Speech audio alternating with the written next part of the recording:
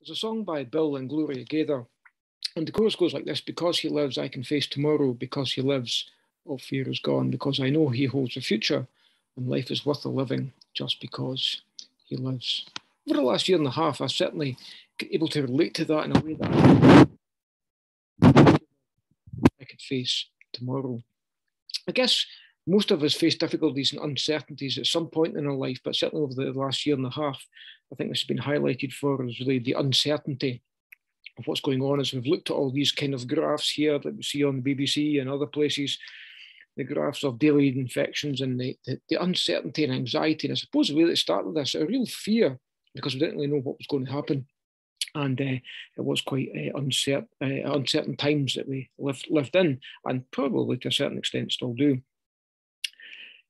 But the little song that Bill and Gloria Gaither wrote, because he lives, I can face tomorrow. Because he lives, all fear is gone, has a reality to it. And that's because the person that they write about is no ordinary person, and what he has done is no ordinary feat. So who is this person then, and what has he done? Well, they say in the first verse of the song, God sent his son, they called him Jesus, he came to love, heal and forgive, he lived and died to buy my pardon, an empty grave is there to prove my Saviour lives. God sent his son, they called him Jesus, he came to love, heal and forgive. Let's think about this then. When God sent his son, they called him Jesus. Then we'll think about the fact that he came to love, heal and forgive, and what that actually means for us, because it is a huge thing. We think at Christmas time of the birth of the Lord Jesus. We think about the message of the angels to the shepherds. Remember, they said to him, for there is born to you this day in the city of David a Saviour, who is Christ the Lord. And we think at Christmas time of the baby being born at Bethlehem and laid in the manger. And so we know from the scriptures that God sent his son, and his name was Jesus. He came to love, heal, and forgive. It's a different kind of love from human love, because 1 John 4 verse 10 tells us this is real love, not that we love God, but that he loved us and sent his son as a sacrifice to take away our sins. And when we think about God's love, I think we can get some clues here in these verses about why the Lord Jesus came. Romans chapter 5 verse 8 tells us about God. God demonstrates his own love towards us in that while we were still sinners, Christ died for us. So a couple of clues there as to why the Lord Jesus came. The song tells us he came to love, heal, and forgive. And we've thought about God's love for us, a love that is beyond human understanding, really, or way beyond the kind of love that we experience and give out as human beings. What did he come to do? He came to heal and he came to forgive. He came to heal a broken relationship and he came to forgive. A broken relationship with God that really is broken because of our wrongdoing. And the Bible is quite a hard-hitting book. It doesn't mess about. It gets really to the point of things, and it can be difficult reading for us sometimes because it tells us things that maybe perhaps we're not too keen to find out. But it does tell us that we have all done wrong. And I guess really we can look at ourselves, we can look at others, and we can always find someone worse than us or someone better than us. But really, if we look into our own heart and into our own lives, we know that we've all done things that we shouldn't have, and sometimes we've not done things that we should do. So the Bible is quite clear about this, why God sent his son into the world. John chapter 3, verse 17, this is an important verse. God did not send his son into the world to condemn the world, but in order that the world might be saved through him. Many people look at God and see God as a God who is harsh, a God who is angry with us.